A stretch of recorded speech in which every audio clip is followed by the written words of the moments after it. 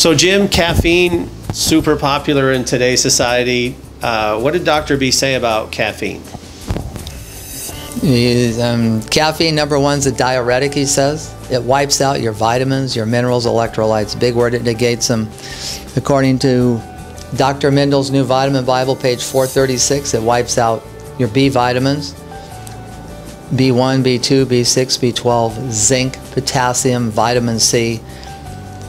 And zinc is one thing that's critical to the body because it's what holds your DNA together. Zinc is important for communication on the cells. It's also important for healing.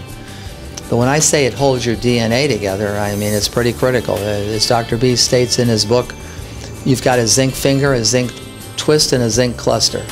So when you start messing with zinc at the DNA level, it's not very good at all.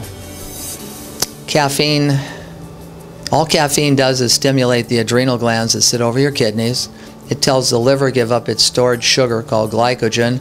As soon as it gives up its sugar, then the body cannibalizes off itself to put another load of sugar back into the liver to react to another emergency. So if you keep taking caffeine, you end up with adrenal exhaustion. There's a limit to what you can do. He explains when you take this sugar is dumped into the bloodstream that you think clearer, that your brain feels better, but you don't understand that it's cannibalizing. You could take orange juice, just sugar, and put it in the water and take it, or take some kind of a lifesaver, real sugar, and start sucking on it. You're going to get the same effect that you get from that. And unfortunately, they have these energy drinks that you can take. I won't name any of them, but you can take these things, and there's no caffeine. It says no caffeine.